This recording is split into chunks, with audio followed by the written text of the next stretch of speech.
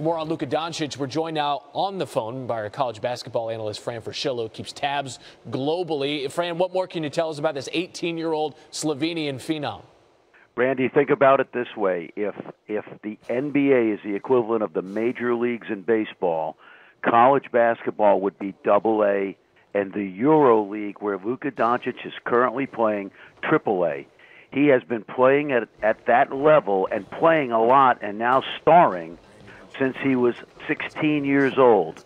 He's going to turn 19 at the end of this month, but what he's doing at the second highest level of basketball in the world is unprecedented for European players. It didn't matter if it was Antetokounmpo, Porzingis, or even Dirk Nowitzki.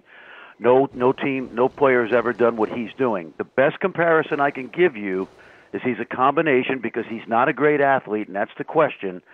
He's a combination of Gordon Hayward and Manu Ginobili. He's got Hayward's athletic ability, which obviously is good enough to be a star in the league.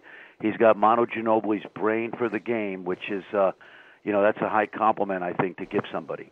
That is a hike. Those are two star caliber players here stateside. Fran Fraschilla with the insight. We appreciate it, Fran.